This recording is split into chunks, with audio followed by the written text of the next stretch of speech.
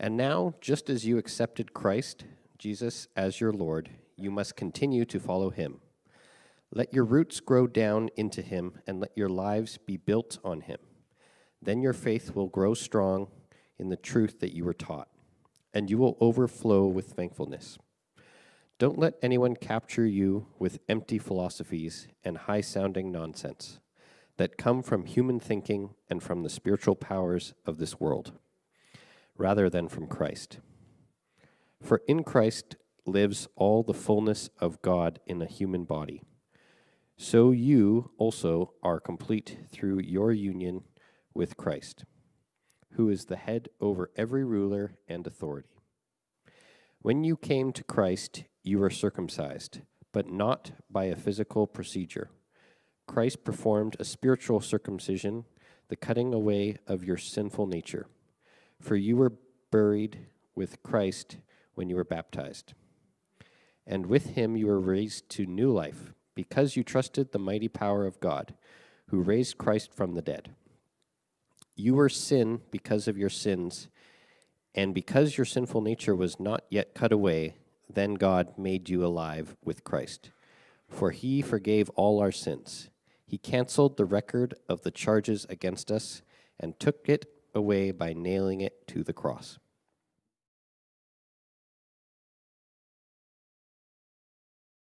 Thanks, John. Thank you, music team. Thank you for all those of you who have participated so far. We're going to dive right in today, and I want to start off by letting you know, and I've told this story before, but for some of you who may be new, when I was 13, I secured a line of credit at a local store in Marouane, where I grew up, little farmer town.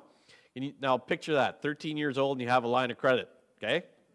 And so I would go there and I would buy my hoagie. It didn't look nearly this good. You know the stuff I'm talking about, right?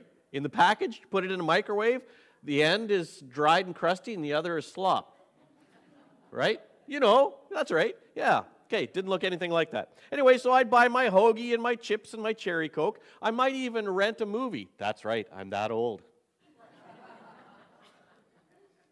And I didn't need a wallet. I just go to the counter and she would add up all the things that I took and I'd walk out the door, 13 years old.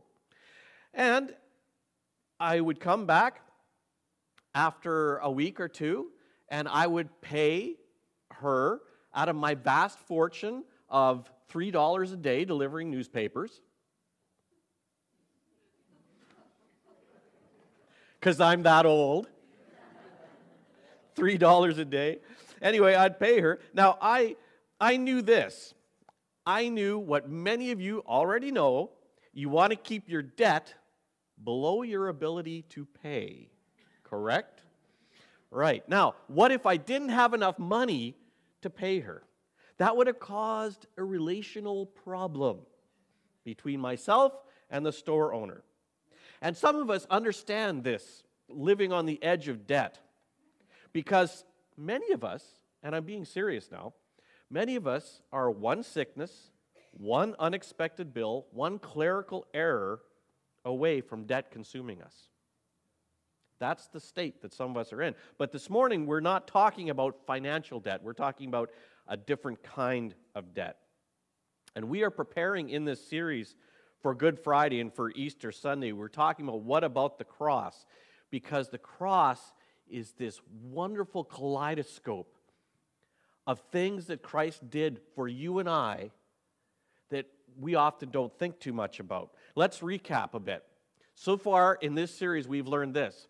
The cross ended the curse of death, eternal separation from God. He vanquished the fear of death. You and I don't have to walk around being afraid of dying. He freed us from the world's value vortex. Remember what those were? Power, popularity, and pleasure. Remember? That's the world's value vortex. And he brought us, we looked at this last week, he brought us near to God and to each other. You know the elevator? These are all the things that the cross has done. We're only halfway through this series. And this is all the things the Bible tells us, that God's telling us that Jesus did for us on the cross. When we celebrate the cross, it is a rich, rich event, filled with marvelous things that God has done for us. Today we're looking at the freedom from debt. Speaking of debt, this face may be familiar to some. This is Bill Maher. He's a pundit.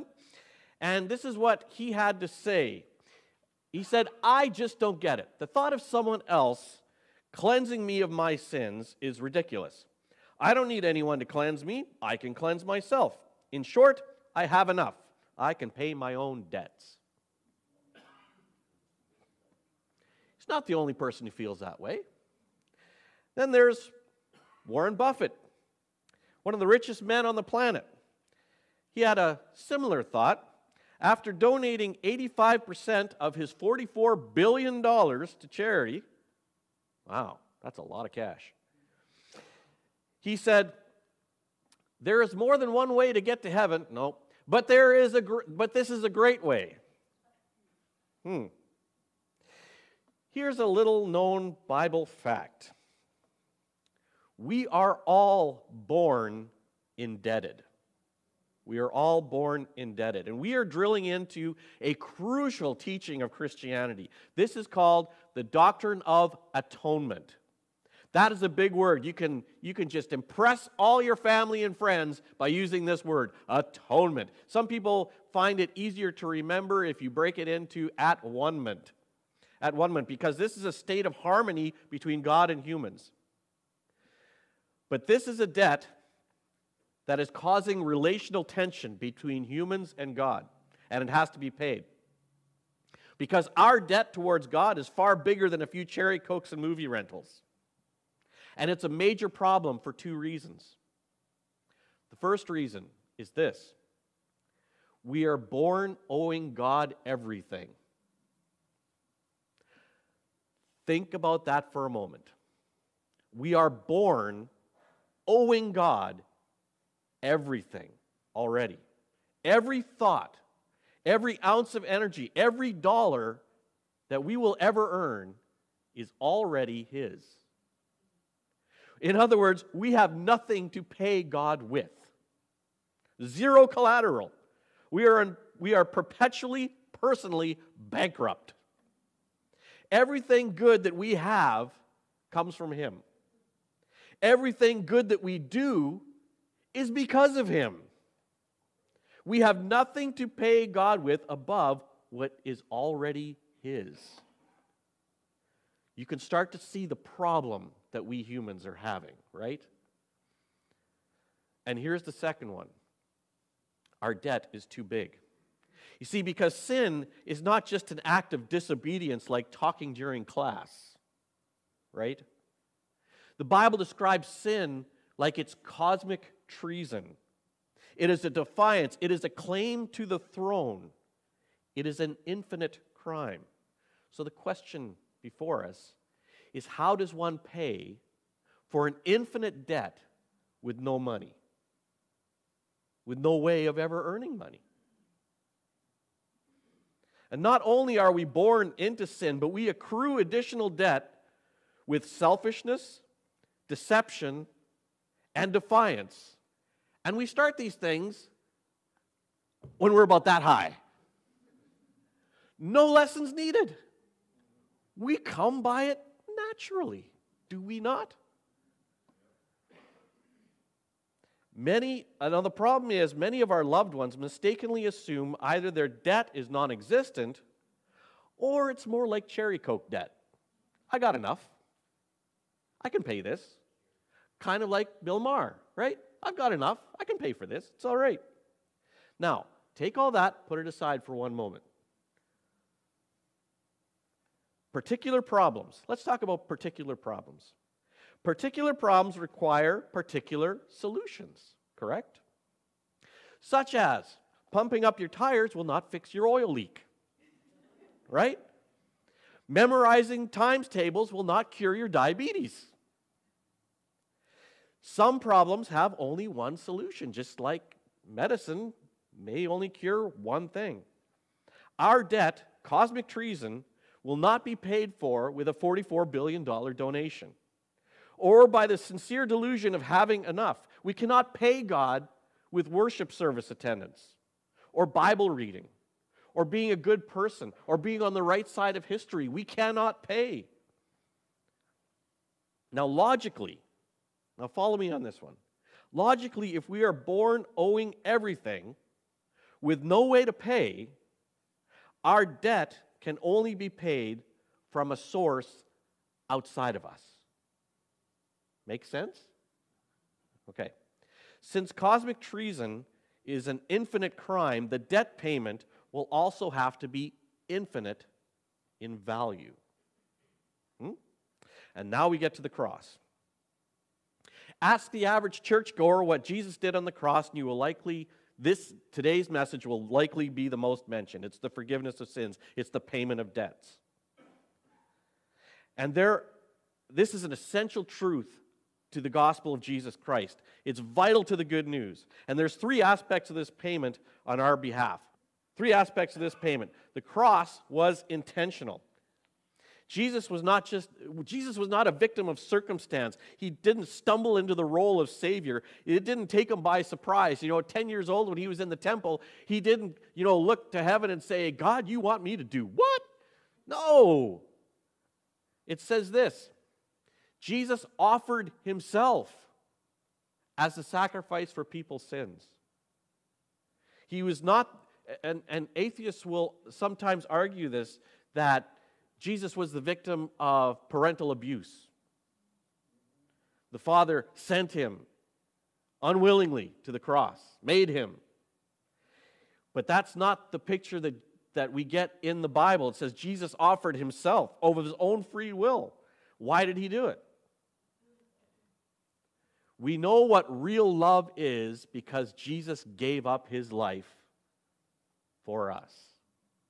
He did it out of love. He was motivated by love for you, and he offered himself willingly. No one, by the way, has ever loved you like that. And more than that, no one will ever love you like that.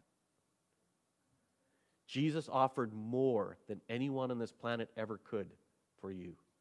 His love is amazing. Now, as God, he had options. Jesus had options. He could have opted out during the whipping, during the crown, during the beating, during his march to Golgotha, during the nails, or the worst part about the cross, which was the separation from his Father. He could have opted out at any point, but he stayed because he was willing and because he loved us. It's one of the most amazing things. I don't know about you. If there's an amazing thing in the Bible, it's that God loves us. You've met us, right? The fact that God loves you. That's amazing. So the cross was intentional. The cross was also purposeful. He was clear on his goal for you. So what we read in Peter wrote to the church, he said, Christ suffered for our sins once for all time. He never sinned, but he died for sinners. Why? To bring you safely home to God. One of the things I love about my church family here in Nanaimo, this church has shown me, I know I've been here almost 7 years, has shown me time and time again, this church cares about the poor. Great compassion for the homeless. Because we know that having a home is a place of safety, belonging, and acceptance and being known. Here's one more Bible fact. All of us are born homeless. Oh, we may have a house, but we are born homeless, which explains our anxiety, our insecurity, our judgments of other people. We're always looking for something just beyond our reach, a happiness that never seems to come even when we get what we think we want. Because in the Bible, home is not a building. Home is not even a place. And it's not even heaven in the sense of this, what many people picture as an all-inclusive resort in the sky. Right? It's not that. In the Bible, home is what? Home is a person. Home is a person. Home is God. Jesus went to the cross to bring us home. To a person, not a place of safety, a person of safety. Not a place of belonging so much as a person of belonging and acceptance and being known. How can Jesus bring us home to the Father? He prayed, I give myself as a holy sacrifice for them so they can be made holy by your truth. See, the cross perfected us. The cross made us holy in God's sight, at one with God. There's that at one-ment again. You know the difference between someone who is holier than thou and a Christian? The Christian knows that their holiness comes from Jesus' decision to sacrifice himself on the cross. A holier than thou person thinks their holiness comes from their own decisions, their own morality, their own payment plan. The cross was intentional. The cross was purposeful to bring us home to our Father in holiness, and the cross was effective. The cross is a universal fix-it project that worked to perfection. Now watch this. This is Paul writing to the church in Rome. He says, since we have been made right in God's sight by the blood of Christ, he will certainly save us from God's condemnation. Now, read that again. Since we have been made right in God's sight. Is that past, present, or future? This is not a trick question. We have been made, past tense. It's done. It's over. Here's Paul writing in the first century, and he's saying, we have been made right because of the cross. That is good news for all of us. There it is, at one-ment, being made right, relationship restored, all systems go. How? The cross. The debt has been paid. He is ours and we are his forever. We have been made holy, brought home because of the cross. It's already accomplished. For all who repent and trust, for all who turn from sin and turn to God. Now, what happened on that Friday? Let's dig a little deeper into this, because this gets right weird. Jackie, thank you for using that word. Where are you? You called the Bible weird. There's weird stuff in here. It's true. Anyone who thinks they got it all figured out needs to keep on reading, I'd say. Here's what it says. He, meaning Jesus personally carried our sins in his body on the cross so that we can be dead to sin and live for what is right. Total transformation. By his wounds, you are healed. You are healed. See, in the New Testament, God uses the right tool for the right job. A particular problem requires a particular solution. Humans sinned, so only a human could pay the penalty. Right? But God already owned everything, including our lives. So how could any human pay? Only God taking human form, allowing our infinite debt to be transferred to Christ's body, could carry our sins. This is mysterious. If you want to explain that to me, I'm wide open. It says in Colossians, he canceled the record of the charges against us and took it away by nailing it to the cross. The charges against you, the charges against me. Now here's the thing about crucifixion that a lot of people don't know. Crucifixion was not just a means to deliver death. It was a means to deliver torture and humiliation and to send a message. All four of the biographies of Jesus' life say that the charges against Jesus were placed above him for all to read. When you cross Rome, they'd put the charges up there for everyone to see. And the message is, don't do what this poor sap did, or you'll be next. It's a pretty effective means of communication, don't you think? But for Jesus, there was also an infinite debt list that was attached. Your sins and mine were also there that day. A number of sins that only God can know and only God could pay for with his life. You and I have been adding debt our whole life. From the time we could defy our parents and show selfishness, mine, and lie with no training, we have been committing cosmic treason. We have been communicating our desire since we were children to be in charge. We already owe God absolute loyalty, unwavering obedience. Now, you might be here today, and maybe you got dragged into this service. I'm still glad you're here. But you might be thinking, you know, Pastor, you've kind of gone off the deep end here. I think you're exaggerating because, you know, my sins are not that bad. I don't owe that much. It's more like cherry Coke debt. I'm kind of with Bill Maher on this. I have enough. I'll be okay. I'm pretty confident that when I stand before God, he's going to give me the thumbs up and, you know, come on in. I would say Jesus would vehemently disagree. Jesus often used the Old Testament law to show our sinfulness, to show our debt. And he did the radical thing of going past our actions into matters of the heart.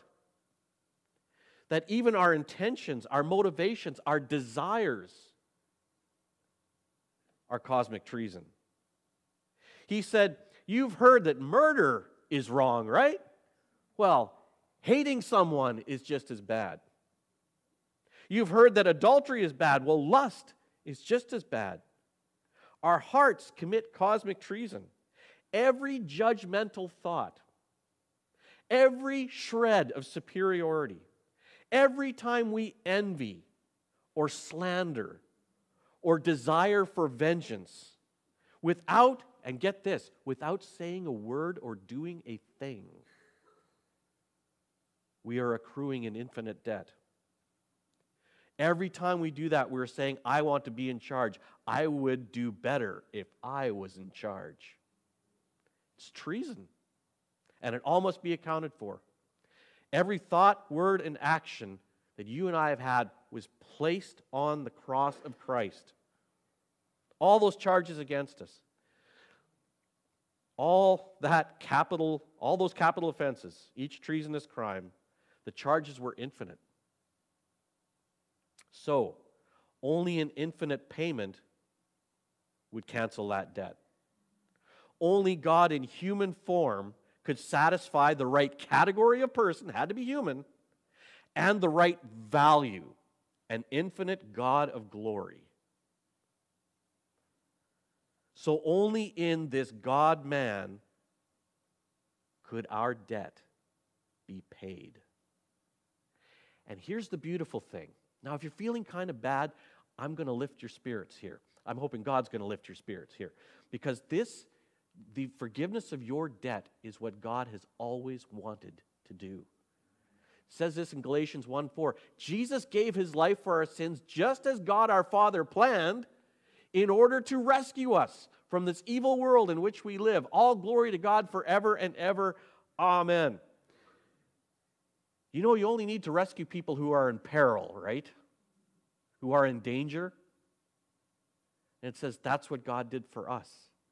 He saw that we were in danger. He rescued us. This was his plan. Hebrews 10:10 says, for God's will was for us to be made holy. What's God's will for my life? For me to be made holy, for you to be made holy. How? By the sacrifice of the body of Jesus Christ once for all time. It's God's will for you to be made holy, to come home. To come home. This is what he has always wanted for you. Before you were ever born, this is what God wanted for you. To come home. And this was only This was the only plan. There's no backup plan. Only God could save us. And not everyone is willing to accept this. In fact, this is ridiculous to some. Do you know what the earliest depiction of Christ on the cross is? It comes from about 200 AD. You might be a little surprised at what it looks like. This was found near Palatine Hill in Rome, now in the Palatine Museum. So you can go and see this today. It's a depiction of a man on the cross with a donkey's head. And the caption reads, Alexamenos worships his God. See, in that culture and in ours, gods are supposed to be strong.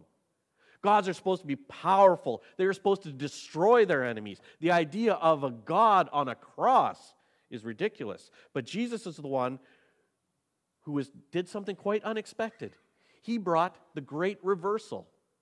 The great reversal, where glory comes through humiliation, where exaltation is birthed through shame, and strength is found in weakness, and life is found in death, and victory is secured through surrender. This is the great reversal that Jesus brought.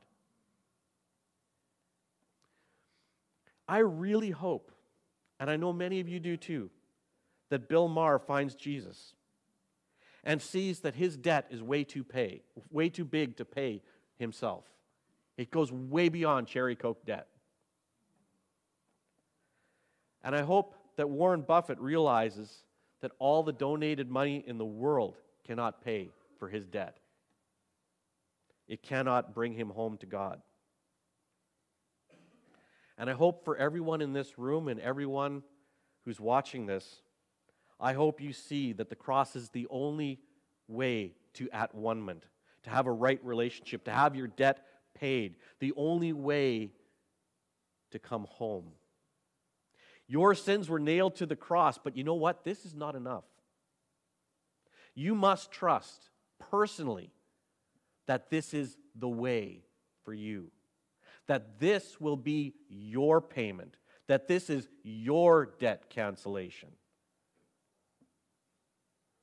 Thankfully, at the end of time, unlike my childhood store owner, there will be no debt to calculate for those who are trusting in Christ. No logbook to consult, no adding required, no fear of not having enough to pay. On Judgment Day, followers of Jesus, many of us in this room will come to God with our hands open, our pockets empty, and with childlike trust. And God will delight in that trust. It is a trust that Jesus paid for you, an infinite payment for an infinite debt. He lived the perfect life that we couldn't. He died the death that every one of us deserved.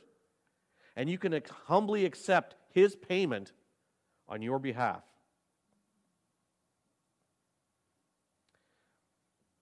Because of that, you and I can find forgiveness, be released from our guilt and our shame. And here's what the cross can mean for you as I wrap up. Here's what it means. Listen carefully. You can say this to yourself. I don't have to worry about my debt, and I no longer wonder if God cares about me. If you walked away with those two things this morning, it will change your life. It will change everything. It will change the outlook of your week. I'll say it again. I don't have to worry about my debt, and I no longer wonder if God cares about me. That's what the cross means to you.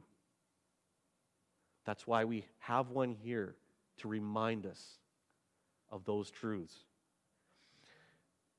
Tim Keller wrote the book, The Reason for God, and he said this. The fact that Jesus had to die for me humbled me out of my pride. The fact that Jesus was glad to die for me assured me out of my fear. We are about to remember the cross of Christ. We are about to celebrate what Jesus has done for us. If you are serving this morning, please make your way to your stations. And just as a matter of house cleaning, before we do that, I want to remind all of you, when you have your empty cup, to take it to the back on your way out and put it in the basket. That would greatly help us all out. We have been talking about the cross and how it affects us individually, but I want to talk about something else as we wrap up here this morning, as we remember the cross. See, the cross is not just about us as individuals, right? The cross is also about us together. I want to go back to a verse that I spoke about in this message. Since we have been made right in God's sight by the blood of Christ, He will certainly save us from God's condemnation. Notice the second word. We. Since we have been made right. The infinite debt has been paid. The result is atonement. You know, we call this communion. It's communal. We celebrate it together. And we celebrate it worldwide. When we come to the cross, and we remember that we have been made right in God's sight by the blood of Christ, there is no room for superiority, nor is there room for inferiority. We have been made right in God's sight by the blood of Christ together. You are no better and no worse. You have been made holy. You have been brought home by the cross, just like your brothers and sisters in this room. All of us had an infinite debt, myself included. And that required an infinite payment, a particular problem that required a particular solution. Now, before you get up, and we are going to remember the cross here, and if you are new here this morning, don't worry about it. If you don't know Jesus yet, we're just glad you're here. Don't feel any pressure. You can just stay seated. But if you're a follower of Jesus, you're going to get up to and go to the station that's closest to you. You're going to be handed a cracker that represents Christ's body, juice that represents the blood of the new covenant. But before you do that, I want you to reflect on this verse. And I want you to say, thank you for making us all right with you, Lord. All. We are in this together. We are a family forever. Let us remember the cross of Christ together. Go ahead and go to your station.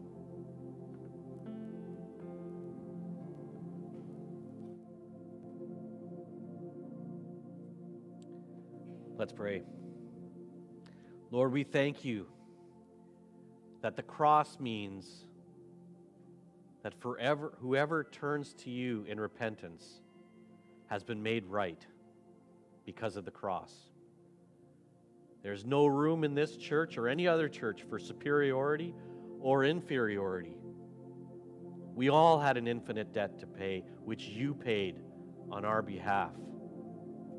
And we are forever grateful, Jesus, that your body was broken for us, that your blood was spilled for us. We continue to owe you everything. Jesus said, "Take and eat, this is my body."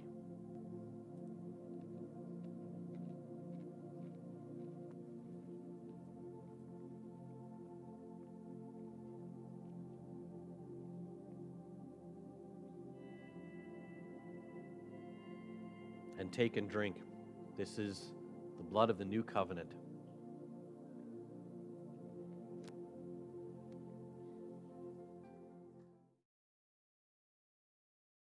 Lord, we are forever in your debt. And we are grateful that you paid the infinite debt with an infinite payment. I pray, Lord, that the people who have heard this message will leave here with a great sense of hope, a great sense of forgiveness, and a great longing to be home. We pray this in Jesus' name. Amen.